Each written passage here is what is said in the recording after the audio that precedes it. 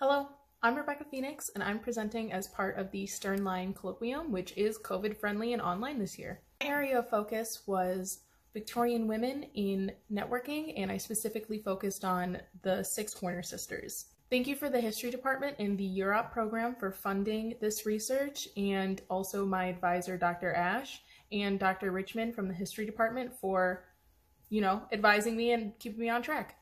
Special thanks to Edinburgh University, Rice University, Concordia State, and the British Institute of Florence for either having materials already online or sending me materials. I would have preferred to travel to Scotland and Texas, but COVID safety comes first.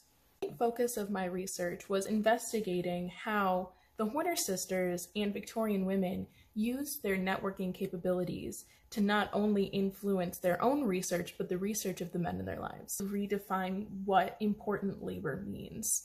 Oftentimes we as historians and academics place a lot of value on being the first to do something or the great man behind a discovery or academic contribution. But there are so many other roles along the way that without them, those contributions would not have been possible. So, some background. The 6 Horner sisters were all daughters of Leonard Horner, who was one of the leading geologists of his. What makes them so unusual is they sat at the perfect cross-section between class and academic privilege. They were able to receive education to the equivalent of their male peers up until marriage from their father, who not only encouraged them to seek out knowledge, but also encouraged them to use that knowledge. All of the sisters, except for Mary, had published under her own name. This was in part because Leonard needed research assistance, but also because he wanted his daughters to be able to pursue a full life.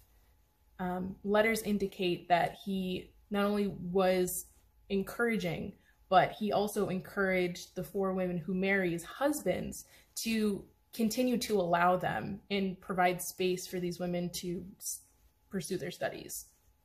Sisters that didn't marry until their 30s, which was older than the average age of marriage at the time.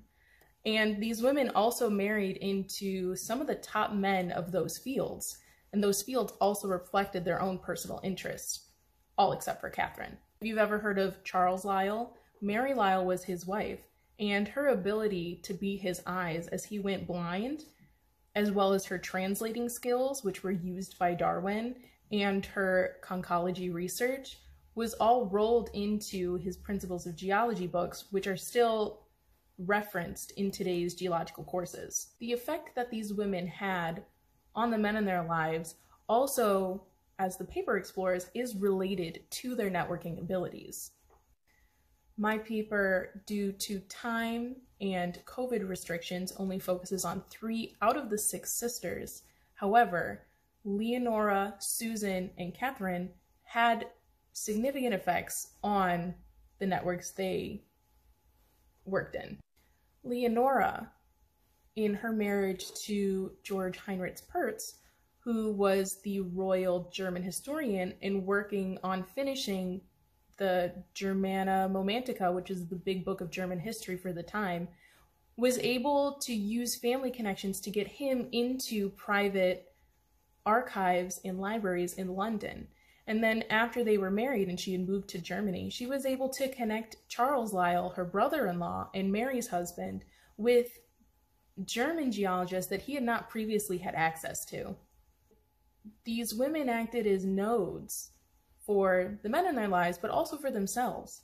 Susan was able to use her father's network of associates in Florence and expand that to gain her access to different Italian art sites, libraries, archives. It put her in touch with a lot of academics and a lot of practicing artists so that she could do research on things like Italian and Egyptian vases, and with her sister Joanna, write one of the most popular Florentine travel books of the time. These women's contributions were often discredited or they were erased from the intellectual ideas that circulated in these networks.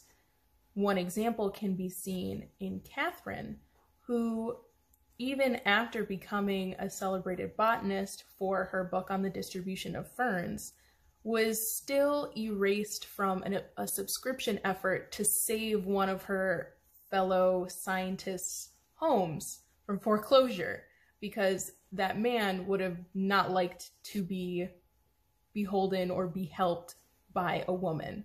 He would only accept the money if it had come from Charles Darwin himself, who took credit for the subscription effort. Now, the point is not to say that all women are the origin of men's ideas, or that these men didn't come up with some original ideas.